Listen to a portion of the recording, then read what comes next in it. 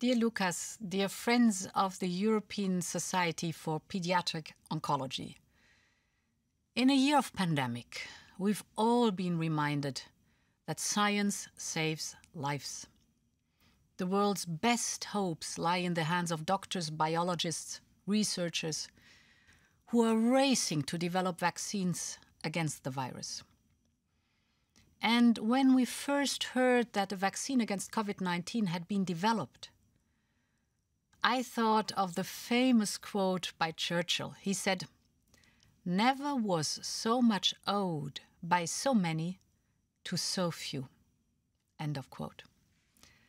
We owe so much to researchers, and I want the European Union to always be at their side with all the support they need, because they are at our side against coronavirus and against all other diseases. In 2020, over 1 million Europeans died of cancer, twice as many as the victims of coronavirus. And still last year, more than 15,000 European children were diagnosed with cancer. I was 13 years old when my little sister, Eva-Benita, died of cancer. She was just 11 years old. 2 years before she died, her pain started. It was an endless odyssey from specialist to specialist, until after months the cause of her pain was diagnosed. A reticulo-sarcoma, a rare cancer. For my family, the diagnosis was a bolt out of the blue. All of a sudden, our calm was shattered. The days were filled with fear and the nights with tears.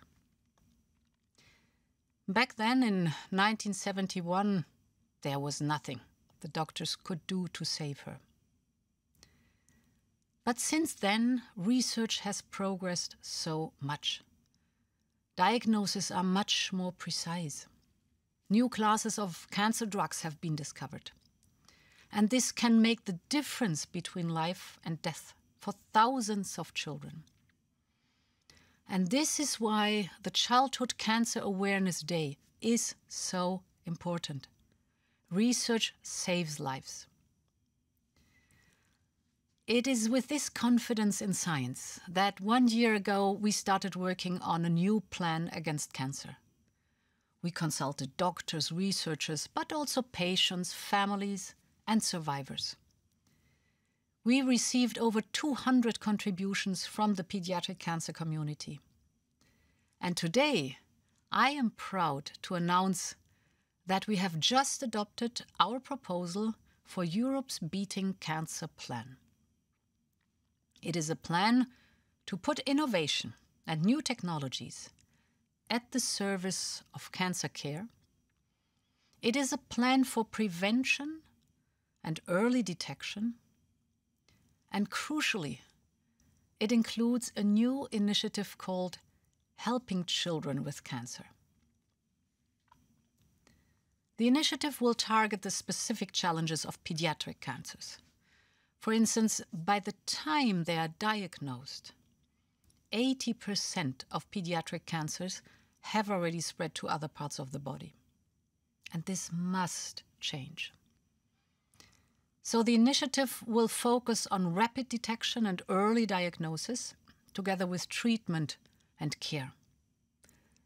It will be supported by our research program, Horizon Europe. And together with the funding will also come policy and legislative measures.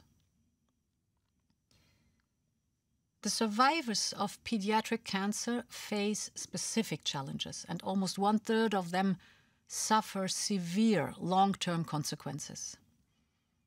The initiative will create a Cancer Survivor Smart Card and an EU network for youth cancer survivors. This is precisely to monitor the survivors' health through the years and help them build a new life. Together, we can give children with cancer a better chance. Together we can make a difference for children and for their families, for research, for millions of Europeans who are fighting for their life. Thank you for joining.